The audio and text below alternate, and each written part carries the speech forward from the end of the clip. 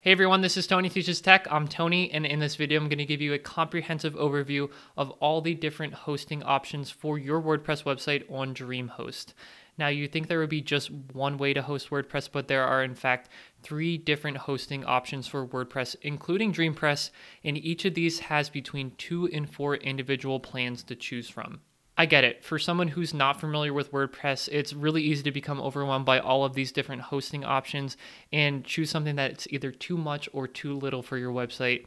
And in addition to that, just because the most popular option for hosting WordPress on DreamHost is DreamPress, does that mean it's the best option for you? I've been a customer with DreamHost for over 8 years now, since 2013, so I'm making this video today to help you make the right decision for hosting your WordPress website with DreamHost. Let's have a look.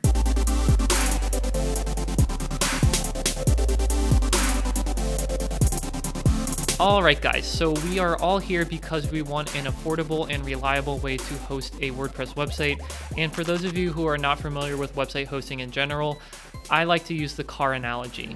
You can have a really nice looking car on the outside, but if the engine isn't great, then the car becomes undrivable. Similarly, while your website is going to look the same no matter which hosting plan you choose, under the hood things are going to be different. With DreamHost, you have 3 different options to choose from for hosting WordPress. You have shared hosting, managed hosting, and VPS hosting.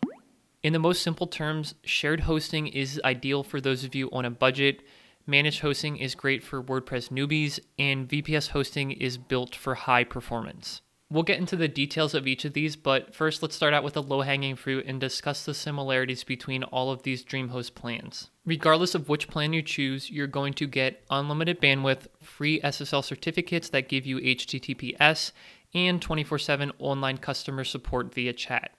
Now, like I said, if budget is your main concern, then the shared starter plan is going to be your best bet. For just $3.95 per month for the first year and then $6.99 per month after that, you get hosting for one WordPress website. Unfortunately, if you also need multiple email addresses, then each one of these is going to cost you an additional $1.67 per month. And that's when the shared unlimited plan starts to become an attractive option, because not only do you have the ability to host unlimited websites with shared unlimited, but you also can create as many email addresses as you want for just $12.99 per month. Similarly, with DreamHost's managed WordPress hosting, which is called DreamPress, you also get unlimited email hosting. DreamPress plans start at $16.95 per month and include hosting for one WordPress website. Now, there's a few reasons for the price difference here, and to understand why, it's important to fundamentally understand the difference between shared hosting and managed hosting.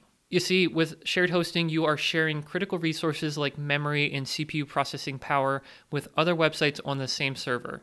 If one website sucks up all of these resources, your websites will suffer. On the other hand, DreamPress websites, and the VPS hosting option for that matter, have their own isolated resources. Additionally, with DreamPress, you also get specialized WordPress support, which is not available on the other plans, and this actually includes phone support as well. Again, if you're new to WordPress or even hosting websites in general, I would recommend that you subscribe to my channel and like and watch all of my videos, but also to consider a DreamPress plan so that you have access to that specialized WordPress support. As far as storage space is concerned, the DreamPress plans range from 30 gigabytes all the way up to 120 gigabytes. And to be honest, I run a dozen or so WordPress websites, and the largest one is at most just a couple gigabytes in size. So most likely you won't need anywhere near this. Now at this point, it's worth pointing out that DreamPress comes with built-in cache, which is not available on the other hosting plans. So instead of dynamically generating a web page every time a user requests it, caching serves your web pages directly from memory, which significantly reduces the page load time, which is a very good thing. All DreamPress plans come with unlimited cached page views per month and a varying amount of uncached page views per month.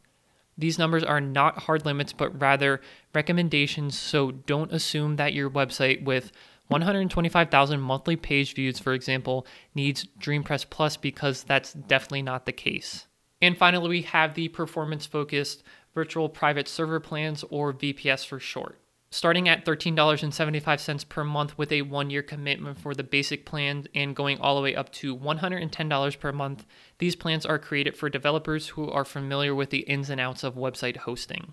Now, I don't want to paint the wrong picture here because DreamHost has built a great platform around these VPS servers, but the honest truth is that I see these plans as overpriced, especially when compared to DreamCompute, which is DreamHost's version of cloud computing.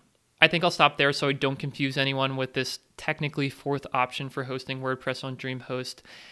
Basically, the bottom line is if you want a high performance website running WordPress, then I would recommend either checking out the VPS plan or DreamCompute, and that'll be an entirely different topic for another video. So there you have it. To summarize, I would recommend Shared Unlimited for the budget conscious with some amount of WordPress experience, DreamPress for the WordPress newbies out there, and either a VPS plan or DreamCompute for serious developers who need real performance.